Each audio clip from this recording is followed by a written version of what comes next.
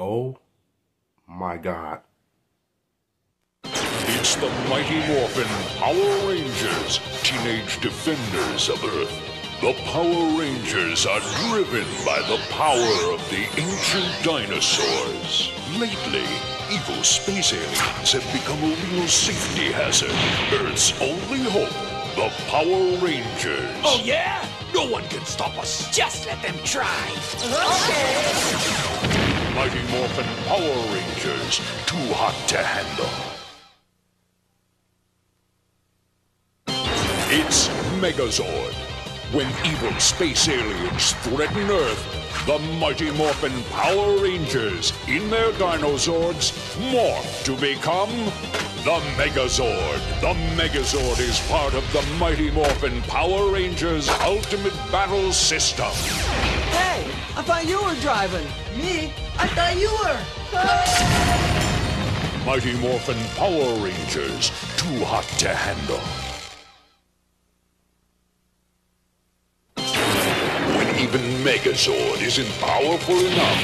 The Mighty Morphin Power Rangers summon Dragonzord and Titanus, the motorized carrier Zord. They morph with Megazord to form the ultimate battle machine, Ultrazord. Say, who's watching where we're going? Huh? Not me, I'm not. Uh-oh. Mighty Morphin Power Rangers, too hot to handle.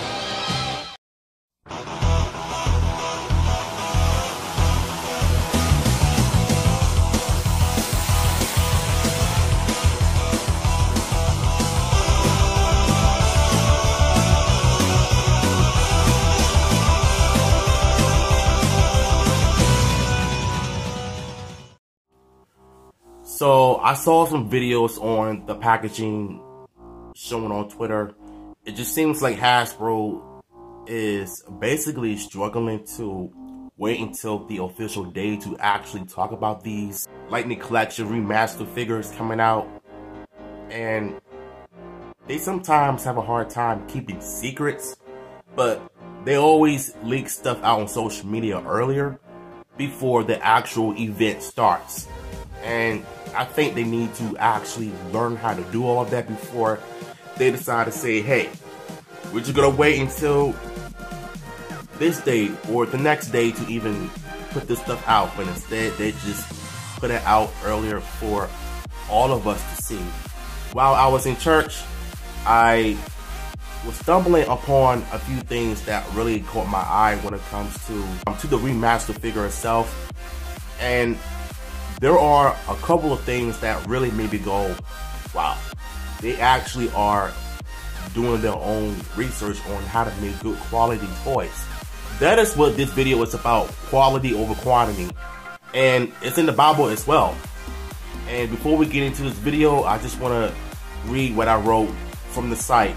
It's only like short term, but I think you'll get the understanding message of what I'm saying. Watchmen need shout through 1 Corinthians 3:12 through 15 that the important thing regarding our work is not its quantity but its quality. Gold, silver, and precious stones are always small in quantity but high in quality, whereas wood, hay, and stubble are always high in quantity and low in quality. That was the first time the first paragraph I wrote from the site, and it's true. Because when it comes to certain things that we all like and want to have for ourselves, whether it's for a collection or just for personal reasons, I think when it comes to this Lightning Collection figure, I can tell that it's going to have some good quality stuff to it. The articulation is going to be on point, and the head sculptures are going to be on point. And for what I'm understanding, some people are going to end up buying this even though it's like $40, and I can tell because whatever product Hasbro has put out when it comes to any quality toys, they usually run about like roughly 20 bucks or $30 or so. It depends on how much the prices are. So with that in mind, we're going to go ahead and jump into this video right now talking about the images I saw on Twitter. So let's get to it. So can we just talk about how amazing this package looks? The quality over it is just so freaking good. From the improvements of the head sculptures, of the helmets, of him holding the power morpher.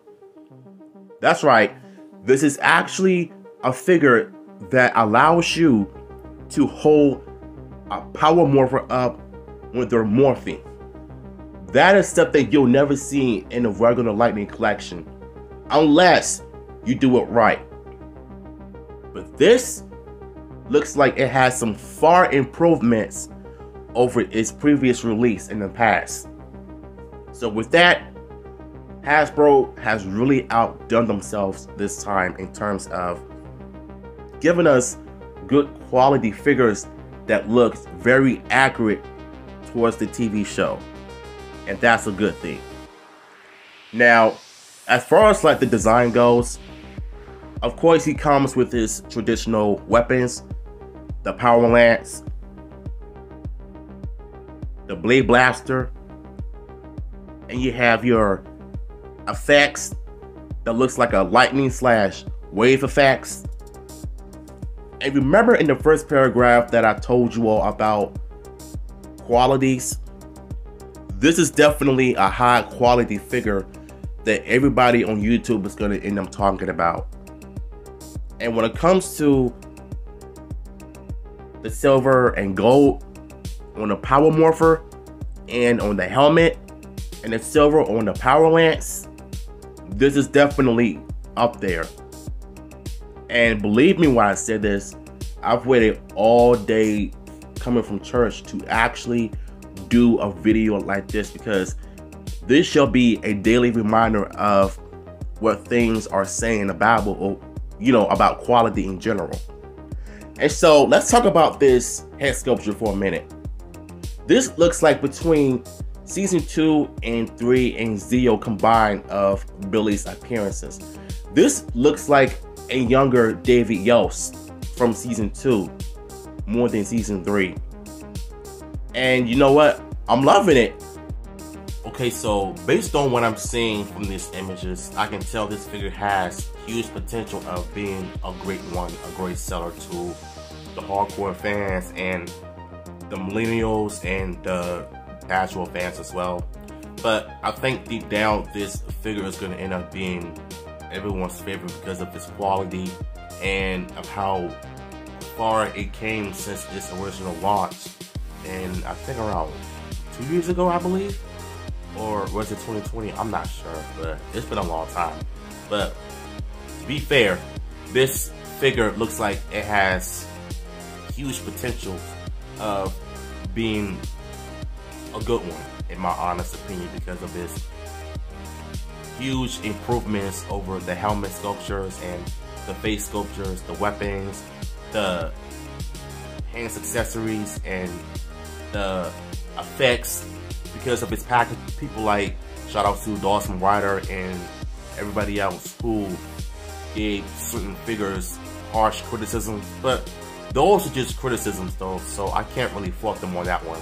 So I want to end this video off with another quote I got from the internet, and it comes to the recently topic on Twitter about the upcoming remastered version of Billy Cranston.